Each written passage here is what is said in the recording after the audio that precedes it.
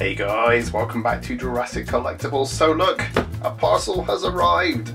Let's see what's inside. Hey guys, I hope you're all doing really well. This is going to be a bit of a talky video. This particular item is very me. I'm very much a big fan of Jurassic Park and the production history of Jurassic Park. So if you don't want a long story, then this might not be the one for you. But I've got my tea here. Let's have a little sip.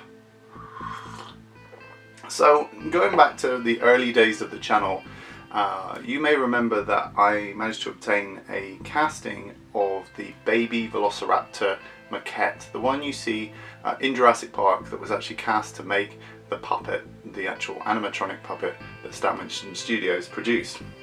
Well, I obtained this casting and I had a dream to realise that as an actual piece that I could have on my desktop that would have the baby raptor in the egg covered in blood, just how it looks in the film, as a display piece. And I managed to realise that dream via a very talented sculptor painter based in Mexico. Unfortunately the piece came shattered and that was heartbreaking, but I managed to repair the piece and put it together, and I did a whole video on that. Link is down below if you want to see how it turned out and how I repaired it. That's quite a talky video too, but I was over the moon to actually get it back to looking like a presentable piece. And yeah, I'm still pleased with that to this day. It looks like something that literally has come straight out of the film. My only regret in doing that is that after making that piece, or commissioning that piece, the castings for the baby raptor maquettes pretty much vanished off the face of the planet and became really rare. And last time I saw them going for over $600, I believe. And that was kind of the casting in its very kind of straight tail form, the one that I'd obtained with the arms and the legs. So that was my only regret, because for posterity I wanted to keep the casting before I altered it, if that makes sense, to kind of keep that production history. So that was my only regret. Then later on I managed to obtain a production used casting which actually was painted and created at Stan Winston Studios. It had its foot was snapped off and its leg was broken on one side, but it doesn't matter because the detail was absolutely stunning. And I've done a whole video on that one. Link is down below from the production of Jurassic Park, and I can't believe to this day that I own something so incredibly unique and beautiful from Jurassic Park.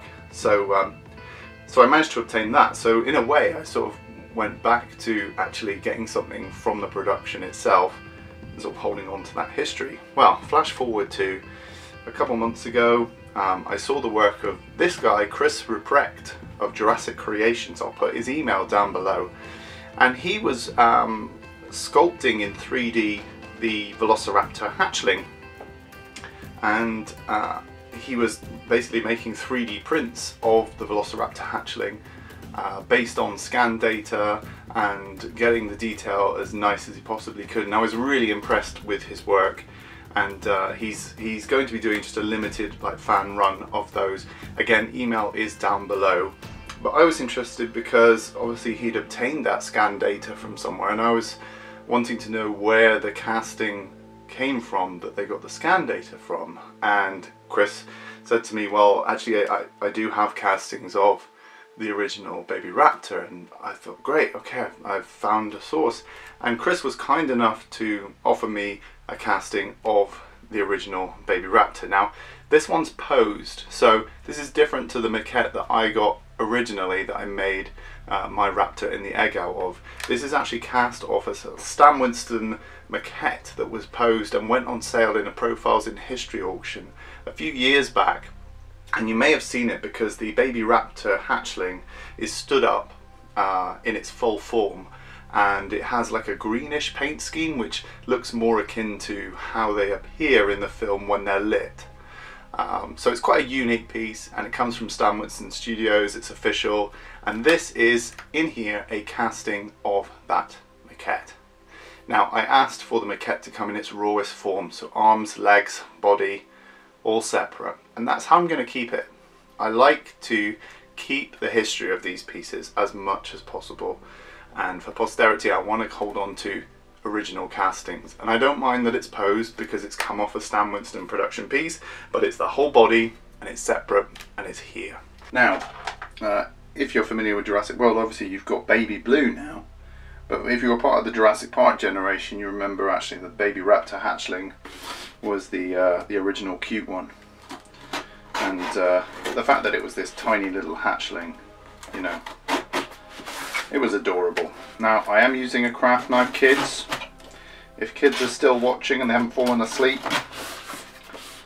then well done. But I do like having a good old natter to you, the fans. And if you enjoy this video, let me know. Okay, I haven't had this feeling since, what, 2009, 2010, when I got the casting last time. Not the same one, obviously. But this, already I can see it poking through and it looks amazing. Thank you so much to chrisruprecht. Again, I'll put his email down below. He's a really talented sculptor and painter of dinosaurs, and he's going to be making these painted full body versions like this one but from digital scans. Here's Chris's business card.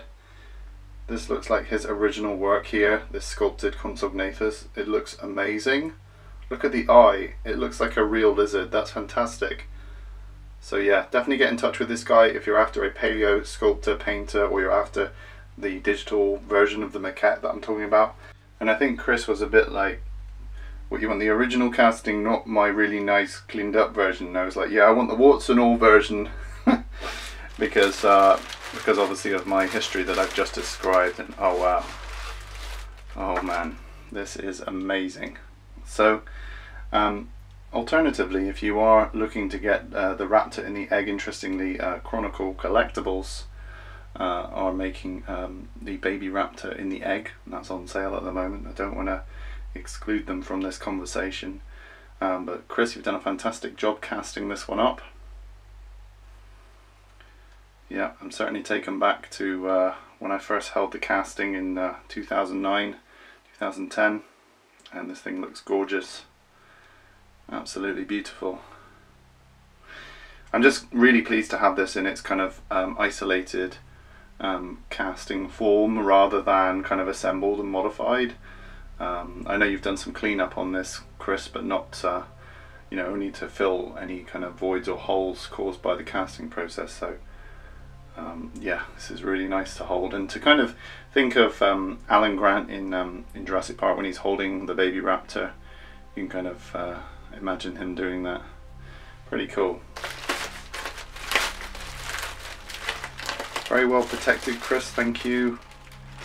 Okay, so I'm going to carefully remove these little bits because they're really fiddly and fine. And we had a bit of back and forthing on these, especially the arms, because I know, Chris, they were hard to cast because they're so fine. So here's the first leg. Very, very nice. So this is pretty much how they came when I got the casting in 2009, 2010. And yeah, it was really cool to see them then. But it's really nice to be reunited with them in their raw form now. Love all this creasing detail. Really cool. Very nice indeed. And then we've got the arms, very, very fiddly little arms. You can see all the nice creases and little bits of sinew between the fingers. Very, very nice. I should probably explain why it actually comes in separate pieces, and it was simply to aid in the moulding and casting process. The limbs were essentially cut off and then moulded separately, just so that you didn't have to make a very complex mould. If you had to make a mould with the arms and the legs attached, you'd have to make loads of separate pieces that all come together. It is possible, but it's just really complicated. So in order to make things more like two-part simpler moulds, you actually break off the limbs and then cast those separately. And they do all fit back together, so if I take the leg, for example, here and put it on here, it would be a simple case of attaching the leg there and then using maybe some filler putty around the seams, and you'd get you know, a complete Baby Raptor So yeah, it does all go back together nicely. If I did ever want to assemble this in the future, I could actually do that. But I've already done that with my baby Raptor hatchling, but just so you're aware of the process. As you can see, the tail is really curved. That's how it appears in the maquette. So I'm happy to have a kind of legitimate casting of a maquette that's maybe been posed. So thank you so much to Chris for doing this for me. It's really great to be reunited with these castings, and yeah, it's amazing. It's a bit of history. I think I'd like to mount these on a piece of plywood with some struts maybe coming up, so they kind of look like they're floating in space with the legs apart and the arms apart, so you can kind of see the construction process behind it, so it's kind of true to how it comes in pieces. And I think that would look really nice with some of my other maquettes, which are also primered like this. And thanks again, Chris, for primering this piece. Yeah, I think it's really fantastic and a really nice piece of history. Okay guys, sorry if this one has been a sort of a very talky video. For me it was important to explain why this is significant and what it means to me. But yeah, I hope you enjoyed this video. Rate, comment and subscribe, and I'll see you in the next video.